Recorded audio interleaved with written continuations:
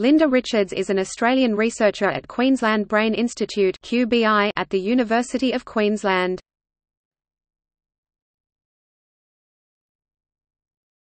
Topic: Early life and education. Linda undertook her undergraduate studies at Monash University, and at the University of Melbourne, where she was awarded a Bachelor of Science with first-class honours in 1990. Her PhD, researching the determination of neuronal lineage in the developing spinal cord, was conferred in 1995 from the laboratory of Perry Bartlett, at the Walter and Eliza Hall in Melbourne.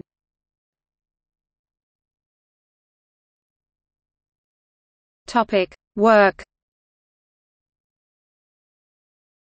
After obtaining her PhD from WEHI, Linda Richards began her postdoctoral training at the Salk Institute of Biological Studies, in the laboratory of Professor Dennis O'Leary.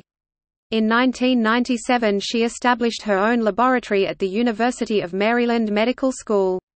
In 2005 she returned to Australia, taking up a position at the University of Queensland, where she was appointed Associate Professor in the QBI, and the School of Biomedical Sciences. She was subsequently promoted to professor in 2010. Professor Richardson is currently the head of the Cortical Development and Axon Guidance Laboratory at the QBI. The laboratory researches the cellular and molecular mechanisms which regulate the formation and development of the corpus callosum. The research focus of her laboratory to study the development of the cortical midline in animal models and in human tissue.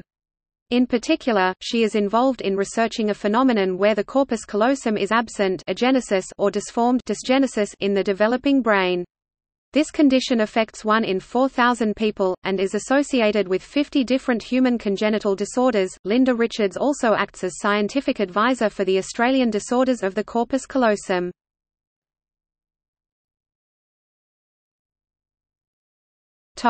Awards and honours.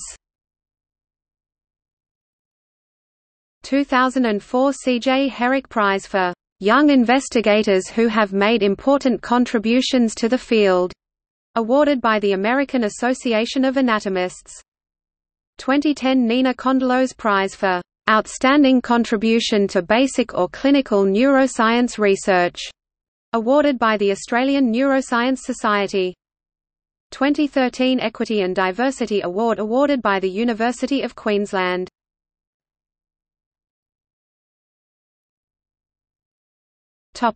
Brain Bee Challenge. In 2006, Professor Richards founded the Australian-New Zealand Brain Bee Challenge. This is a competition for secondary students interested in neuroscience.